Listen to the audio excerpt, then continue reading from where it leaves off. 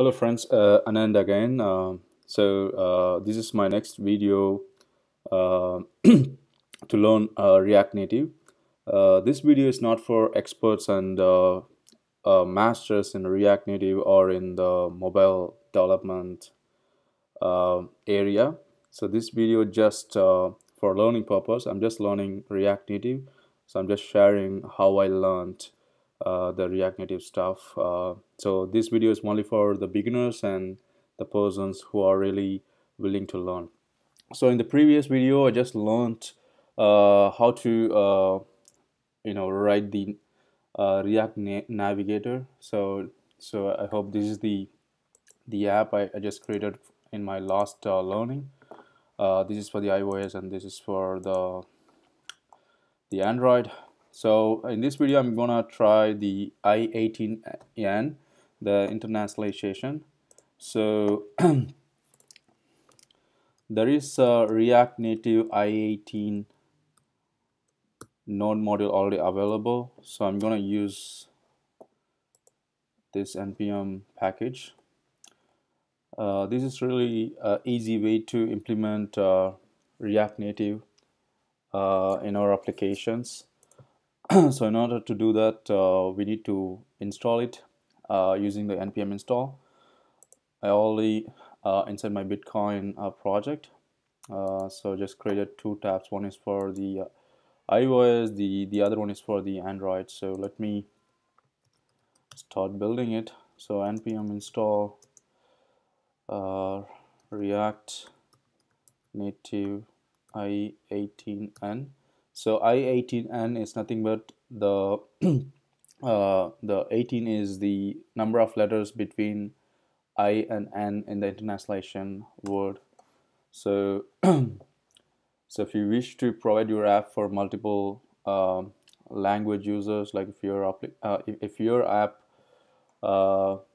needs to support multiple languages, then we need to implement the I18n as well as the localization.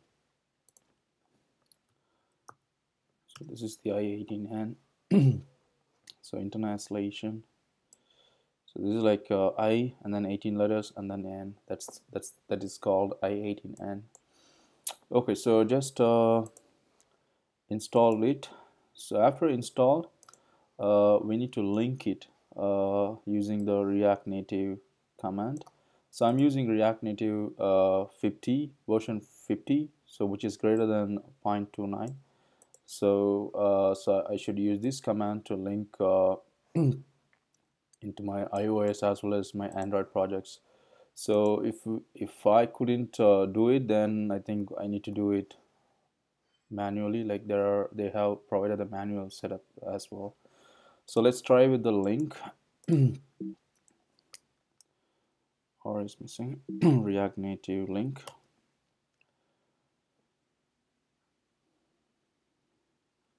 Scanning folders.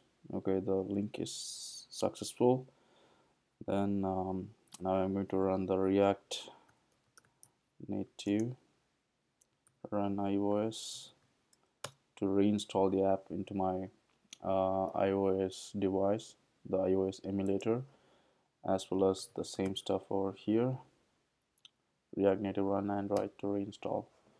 I already launched the simulator, the iOS simulator, as well as the Android simulator. So let's see. And while it's being, you can see it's being reinstalled. So while it's being reinstalled, we need to do some other stuffs. So I already created a folder called I18n and stored 3 different JavaScript files. One is for English. I'm gonna simply say like a simple greeting message in 3 different languages. Greeting in English as hi, and then in French bonjour, and then in Tamil, one of my favorite language and my language, so it's vanakkam. Okay, that's cool. So I just created these 3, but if I want to use these 3, first I need to import these 3 files in my app.js. So let me import all these. So English from, so app.js is over here, and then the I18 is over here. So from the current directory src folder, and then I18n folder, and then en. This is to import the english.js, and the same thing for the French, and then for the Tamil. That's it. Okay. So I have imported. So for now we need to check whether the React Native I18n is installed into our node modules. Hopefully it should have been installed since it was successful. React Native, yeah, oh, here we go. So this is the place. So I think we need to import the I18. Okay. So the class is import icaps 18n from React Native I18n. That's it. And let's go to the their site, how they document it. Yeah, the same stuff over here. And then I think we need these stuff to use. So I18.fallbacks to true enables if I want English US and Great Britain English to file back to EN. So okay, let me copy this part and then we save it into my app.js. So here I'm not using like this since we are using separate JavaScript files. I'm gonna remove these things.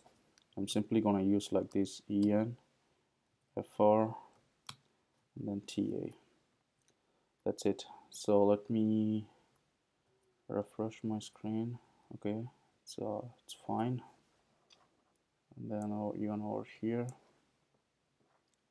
open the Bitcoin project. Okay, that's fine. So now I think instead of registered, let me change with register then, okay. So instead of greeting, let me go with registered.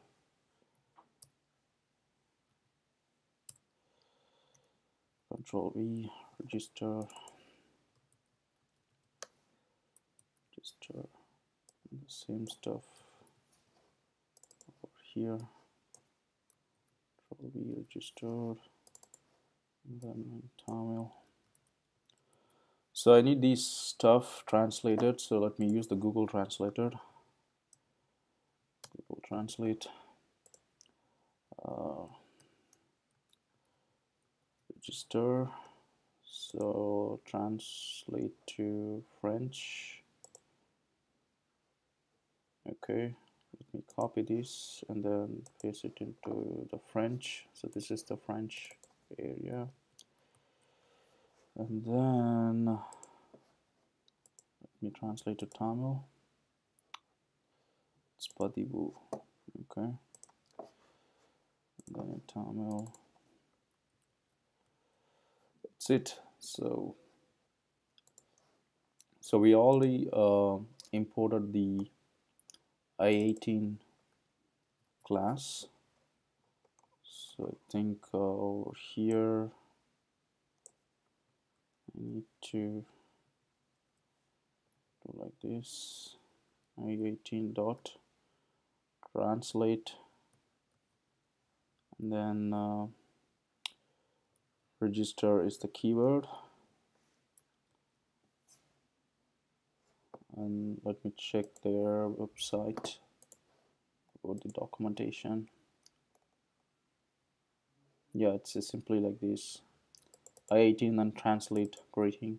So by default it uses the default language English, but if you want to use like separate languages, I think you need to pass the locale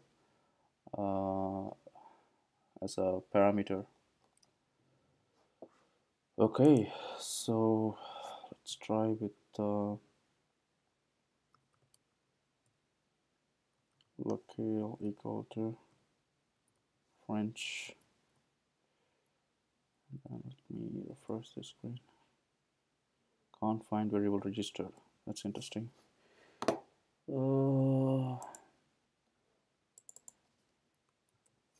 Register control V register.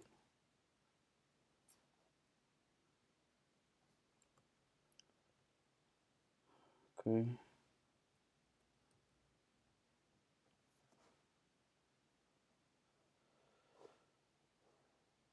Can't find variable register. What they're telling, I don't know. It's en t dot greeting. Okay, I think I need to pass with the single quote. And they have the documentation over here. So locale, we are setting the locale over here. I18, that's fine. And then yeah, here we go. I think we need to pass like this. It's expecting a semicolon, or sorry, it's expecting the single quotes or double quotes. So I need to pass like this. And then the syntax for the locale. So the second parameter is as number of parameters. So let me pass as like this. Then let me refresh. Okay, unexpected token, line number 53. What is that unexpected token? Okay, I think it should be within the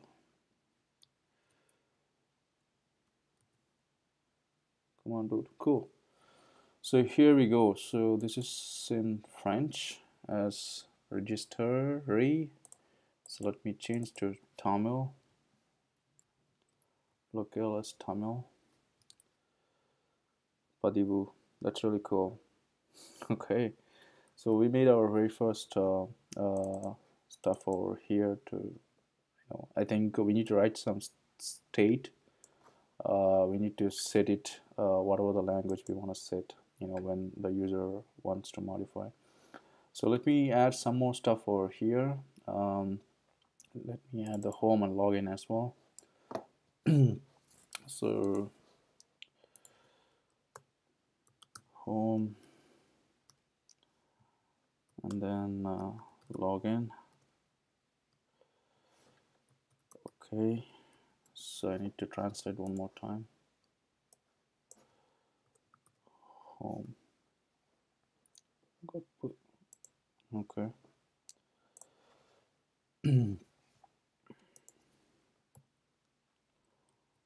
Smugapoo, and then login. This is Olmarai. Okay, so this is for Tamil. And then so let me copy only these two guys. And then this is for French. And this is for English. So let me have it as home. And then login as login. I just want to have some translation for the French. So let me change to French. Okay. This is for this. Since it has single quotes, I'm gonna use double quotes over here so that the word won't be broken. And then the next one is the home. So, okay, and then let me modify this one. So okay, and then refresh. It's refreshing. Control M, reload. And then in my app.js, I'm gonna use this entire stuff. Control home. This will be home, and then this will be login. Okay, let's see. Okay, go to login. Yeah, the title is Ulnurai in Tamil, and then Mugapu, and then you can see Tamil character over here. That's nice. And let me change to French. And then let's test one more time. In my Android emulator. Yeah, French, registry, identifier, and then okay, and then the same thing can be viewed over here. Registry. If I go home. Cool. So thanks, friend. So I think I learned how to use the internationalization, the I18n. So it's really good. Our mobile app supports multiple languages based on the location and the region to help the users or the native speakers. So thank you very much for watching. If you like the video, please like the video. If you have some comments, please provide the comments. If you want to comment to improve anything, just let me know. I will improve whatever in future. And again, this is for the learning purpose, nothing to do with anything. So thank you very much for watching.